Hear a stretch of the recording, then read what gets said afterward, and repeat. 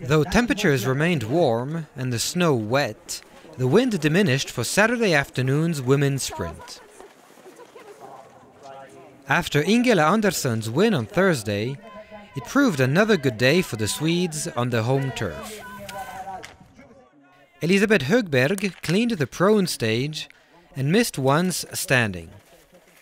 But thanks to her speed on the course, she claimed a comfortable win in 23 minutes and 13 seconds.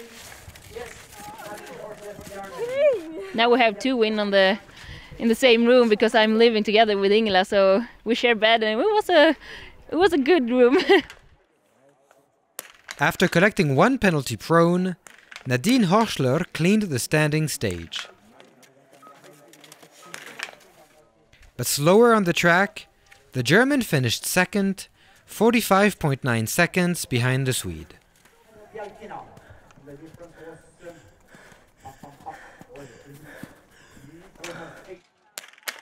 And, despite cleaning fast and efficiently both stages, Ukraine's Nadia Bielkina was only able to claim a third position.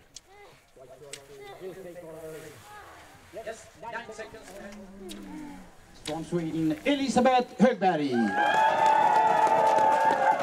It's a lot of people I know here, so we have a lot of people cheering for us on the track. And my brother and his girlfriend were here too, so it was really nice to have a good race today.